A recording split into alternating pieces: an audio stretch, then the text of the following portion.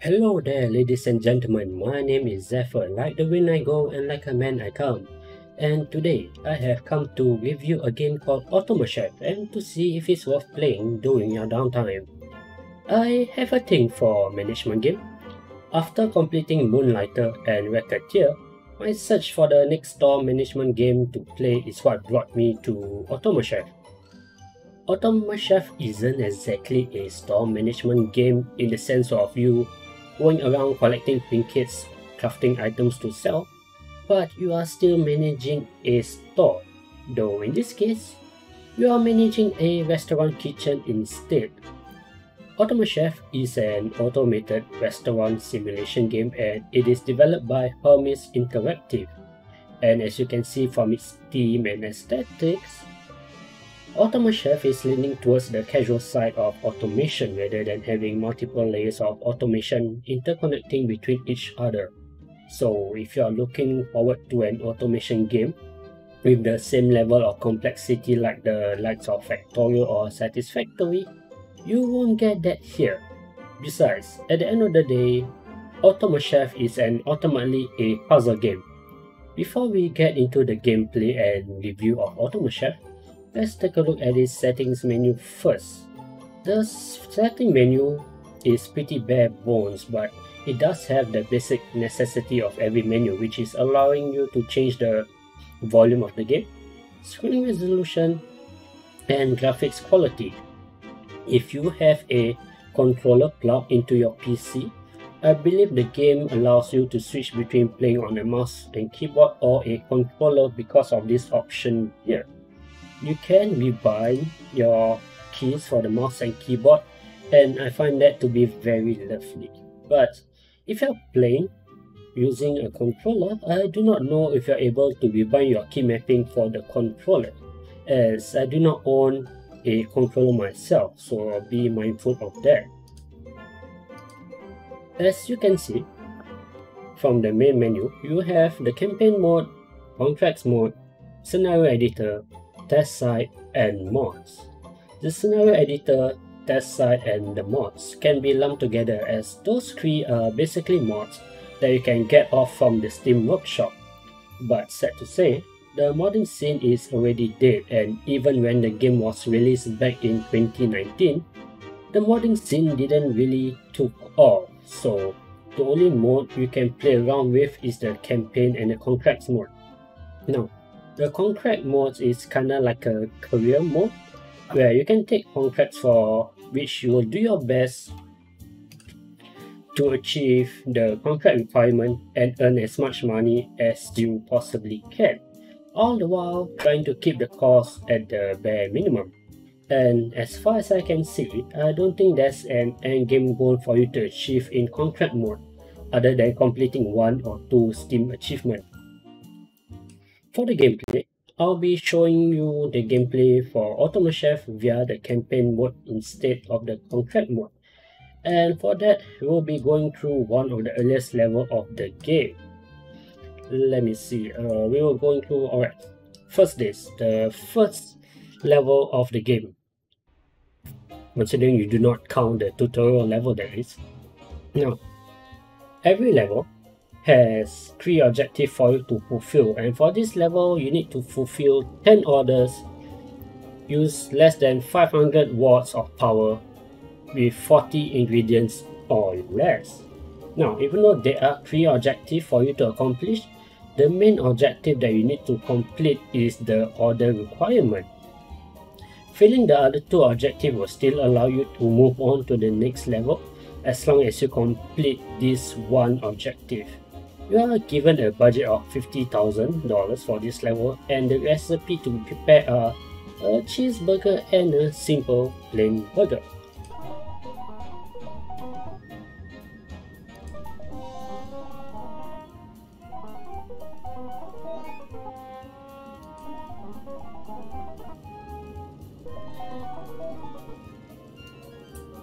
Now, if you can't remember or don't know the recipe or the orders, you can click on the recipe over here and it will show you what ingredients you need and the process to do to complete the recipe. And for the cheeseburger, you need 1 burger bun, 1 raw patty, after which you need to grill it to become cooked patty, 1 cheese, and after that slice this cheese to get a cheese slice, and combine all 3 ingredients together to get a cheeseburger. And for that we need an assembler to assemble the cheeseburger, 3 dispenser for the 3 ingredients, which is one of them is burger bun, a cheese, and a raw patty. Now how we're gonna assemble this pretty straightforward.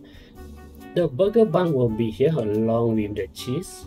You'll need a electric grill for the patty to get cooked.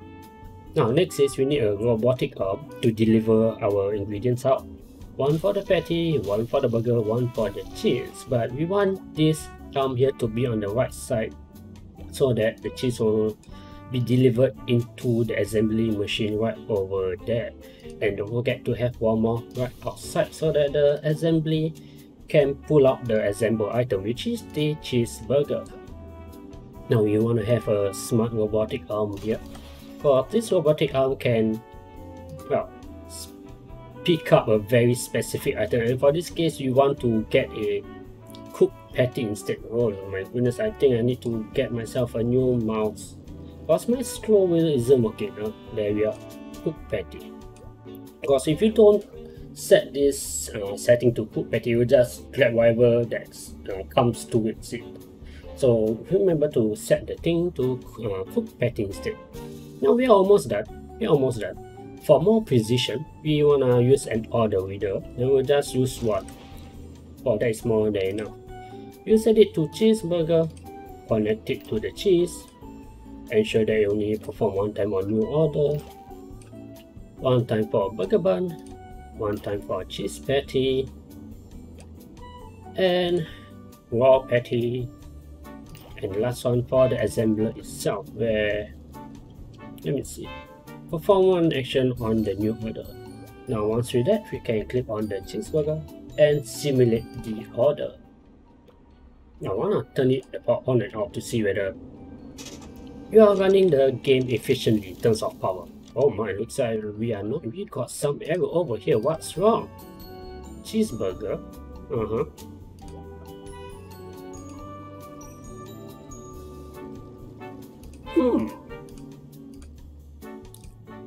Why is the cheese got delivered? Yeah, I need cheeseburger, so I need cheese. Oh yeah, I forgot. Silly me. You need sliced cheese, yeah. Oops, forgot about that. The cheese needs to be sliced, alright. Now this will work perfectly well. Oopsie. Okay. Now that is a working recipe. And voila! That is Automachef. And that's the gameplay for Automachef. It's simple and straightforward. The 3 objective in Automachef makes the game looks like one of those free-to-play mobile games. You know, the kind where you aim to get 3 stars for every level before moving on to the next, and even if you just get 1 star, you can still move on to the next level anyway. Those kinds of games. The difference between Automachef and those free-to-play mobile games, besides the point that Automachef is a paid game, is that the latter has incentive in achieving 3 stars, whereas in Automachef, there is none after you have completed all 3 level objectives. Other than pushing yourself to the limit or satisfying your own vanity, getting 1 star is more than enough to proceed on to the next level. The only thing that changes as you progress through the level is the recipe that the game required you to produce for that level.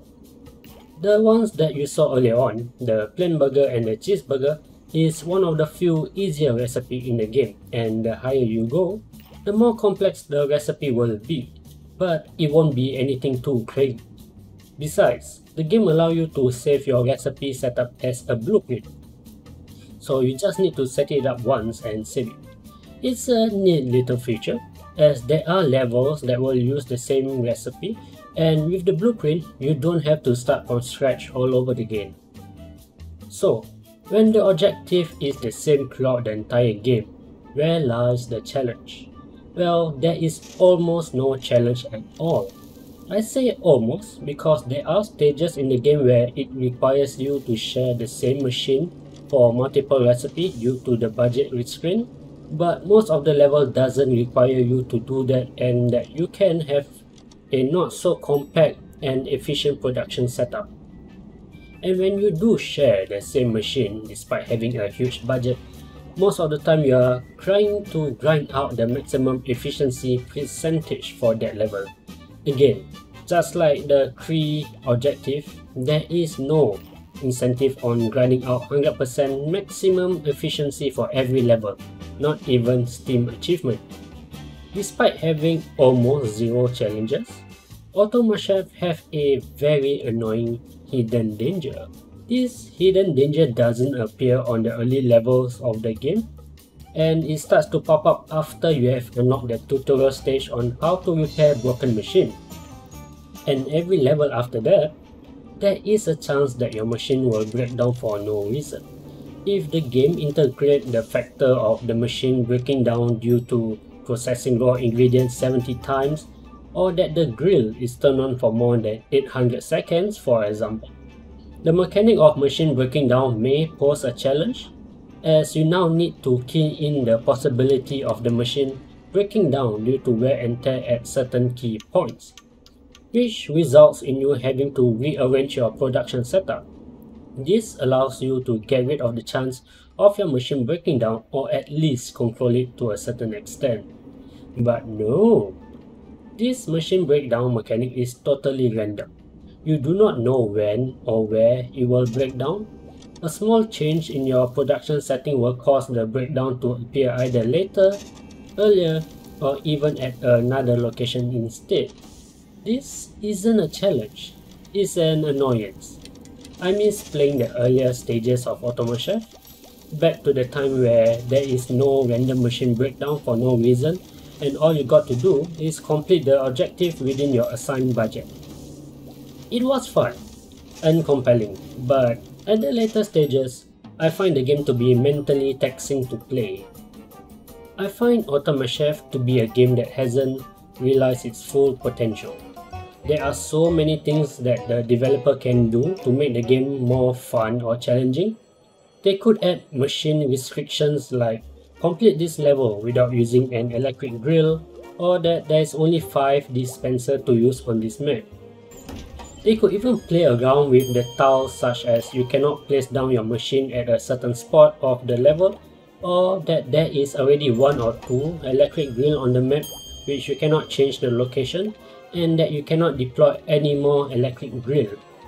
And if the developers is really ambitious, they could even go for environmental impact mechanic, such as having a level with high lightning activity, which will cause your machine to be uncontrollable and 100% more efficient for the next 20 seconds or so when the lightning struck. Or a level where you are cooking in a volcano, and due to the high heat, all of the ingredients will be naturally cooked without the use of an electric grill, and that the food can be burned when it is not delivered on time. There is so much gameplay potential lies within Automachef, but sadly the game is dead, abandoned by the developers. And that is Automachef, ladies and gentlemen, and you can get the game for $14.50 or your region equivalent. Can I recommend you getting this game for your downtime for $14.50? I can only recommend it if you are looking for a casual puzzle game with a unique twist or theme. Otherwise, I cannot recommend this game to you at all. But if you are still interested, there is a demo for Automachef for you to try out, and the link for the demo can be found in the description box below. Considering the criticism I have for the game and its asking price of $14.50, I rate Automachef 6 out of 10. Should the potential of Automachef be fully realized, I would have rated the game even higher. My name is Zephyr, like the wind I go and like a man I come, and now it is time for me to go. And don't forget to leave a like and subscribe if you have enjoyed the video. Stay safe, have a wonderful day, and I hope to see you in the next video. See ya!